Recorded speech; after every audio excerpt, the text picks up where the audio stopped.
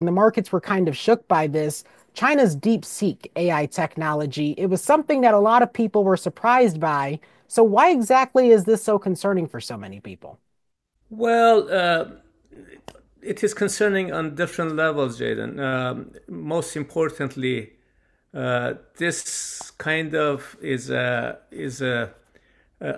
debunks this trend in the U.S. towards big data models. By big data, I mean this current generative AI, large language models. They are essentially data guzzlers, if you wish. They devour data.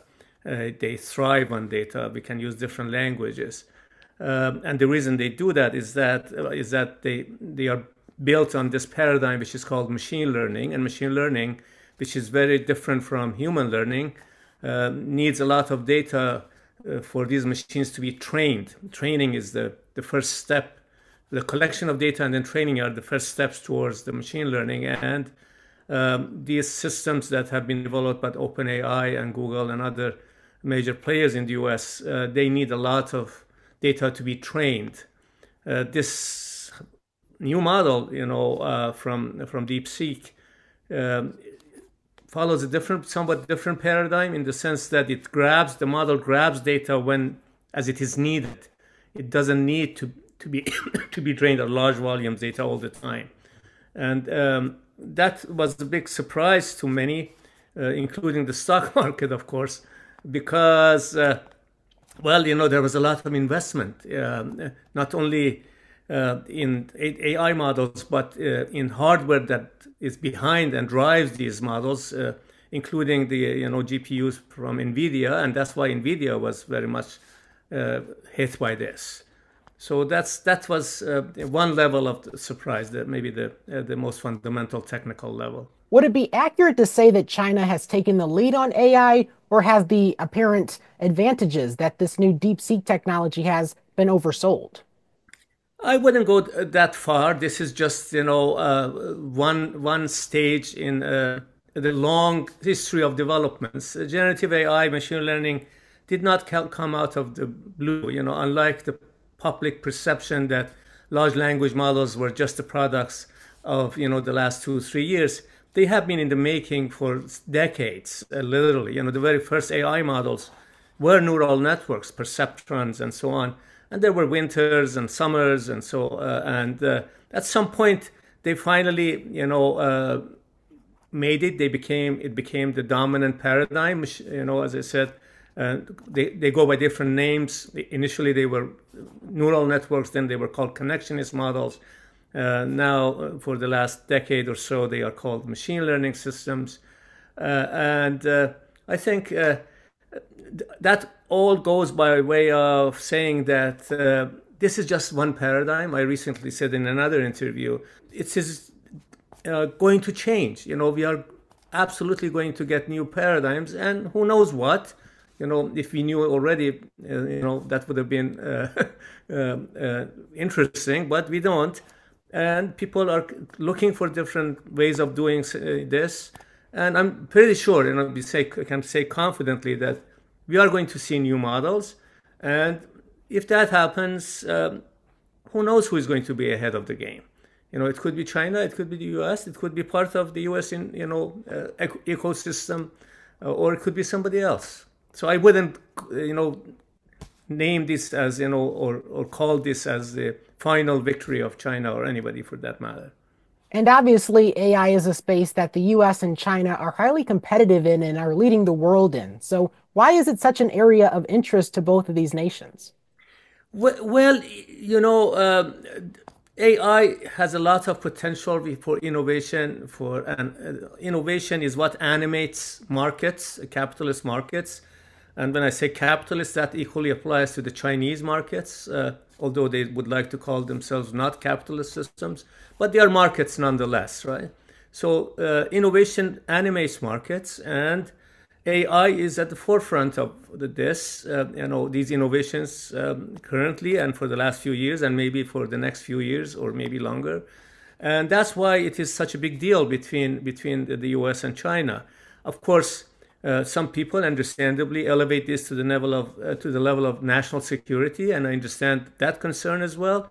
But I guess we can understand this or interpret this competition between the U.S. and China as something happening at these different levels: the market, economics, national security, science, technology, and somewhat similar to what we had in the past between the U.S. and the Soviet Union. Back then it was space exploration. Then it was the U.S. and Japan, which was computers, and there was some kind of AI involved in the late 80s, and now it is between the U.S. and China. And obviously, the pendulum will swing, but if we were to define a clear leader, what advantages would be coming from having that first place spot? Well, it depends on who you ask. If you ask a national security expert, they say we are going to have the upper hand in this, geopolitical, geoeconomic competition between the U.S. China. If you ask a businessman, they are going to say that we are going to have an upper hand in the market. We are going to be able to produce and innovate and create new products faster than the Chinese, and then send it to the rest of the world, and so on and so forth. But you might ask a scientist even, and they might have something to say about this as well. My way of thinking is that there's a lot of room for cooperation. We just put a pandemic behind a few years ago. Most of us have forgotten, but AI technologies can be very useful in stopping the next pandemic before it gets too far, in developing, vaccines, and all of this requires cooperation between nations, including the China, especially including the China and the U.S. So I would like to also highlight that fact that let's not forget that there is room for cooperation on a global scale for things like health, pandemics, climate, you name it. And I think that that's a great segue into what I was going to bring up next, which was just coming up with the guardrails. Because obviously, with social media, the advent of that technology, we were really behind when it came to privacy laws and the ethical guidelines. Now we're going into AI, and we haven't even addressed the technology of social media. But to go back to AI, I mean, how do you bring the US and China to the table on this? Because obviously, the way ethics and obviously privacy are going to be interpreted is going to be different.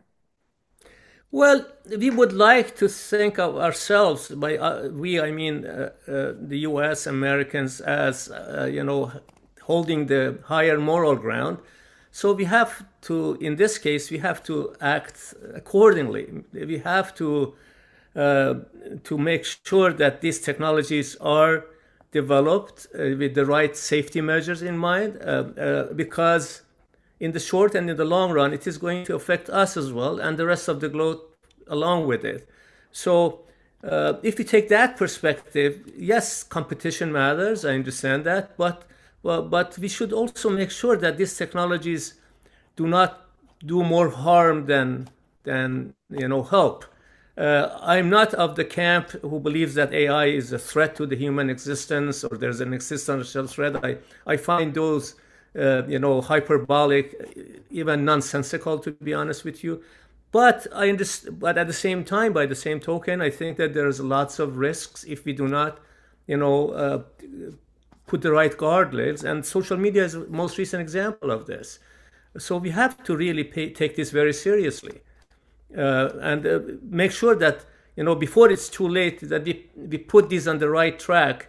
The metaphor of the guardrail and the track and so on, they somehow come together. We put it on the right track so that we don't find ourselves a few years down the road in a similar situation as we are with social media now. For sure, I think that there are lessons to be learned from the 90s and, of course, the early 2000s when we were first trying to navigate the internet. I think that a lot of us hopefully have learned from that. So let's hope for better this time around. Hopefully, yes, indeed.